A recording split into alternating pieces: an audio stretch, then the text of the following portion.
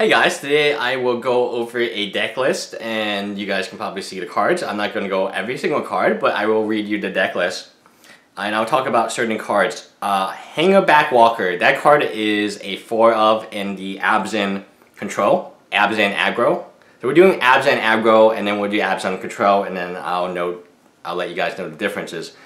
Online, it's 260 tickets. On paper, it's $362. Where did all the money go? Hangback Walker is a prime example of a 4 of in multiple decks. So picking up a playset, I mean, it's always going to be good. It's going to be played in any type of deck, really. Like Abzan Aggro plays it. It's very, very good. So it's about 10 bucks a piece.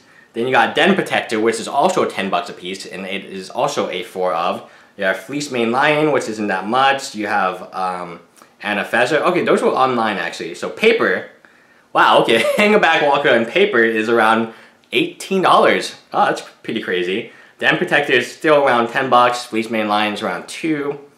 And a Feather. I love Anna Feather to death. She's around $4. She is a 4 of as well. And Siege Rhino is at around $2. He's a 4 of. Then Wingmate Rock, rounding it up, a very, very strong top end card.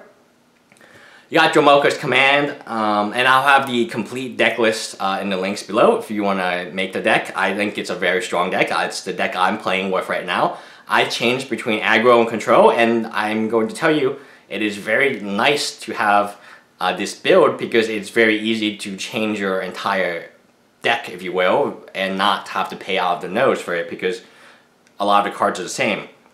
You got Dromoka's Command, you got 3 Dromoka's Command, 2 Ultimate Price, 3 Abzan Charms, 2 Hero's Downfall, and 2 Soren's Solemn Visitor.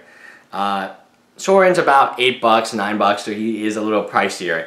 You got 3 Caves of Colossus, 2 Forests, 3 Land of Waste, 2 Plains, 4 Sand Steep Citadel, 3 Temple of Malady, 1 Temple of Plenty, 3 Temple of Silence, an Orgbog, and 4 Windswept Heaths. Your sideboard looks pretty clean as well. 2 Duress, 3 Thoughtseize being one of the more pricey cards that's over $22 right now. 2 Self-Inflicted Wounds, another Ultimate Price rounding up. 2 Heralds of Torment, I love that card, but it is rotating out. 3 Tragic Arrogance, that's an interesting card to play in this deck, but it is good. It is very good because your creature is going to be better than their creature.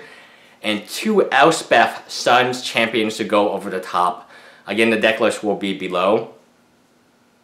It is a very, very powerful deck, and the reason it's so powerful is it matches up very good against the current meta. So against Red-Green Devotion, it is greatly favored. It has a 65% win ratio. You are in Soul Artifacts, which is the trending deck of the right now. It is greatly favored at 62.59% win ratio. Mono Red Burn Mono Red Burn. Everyone either has you are in Soul Artifacts or Mono Red Burn. It is greatly favored at 60.58%, and I'll have these stats as well. What decks is it? It's also good against Jeskai Tempo and Abzan Control. It's slightly favored over the Abzan Control version of it, but as you will tell later, Control has a different matchup against some of these more popular decks.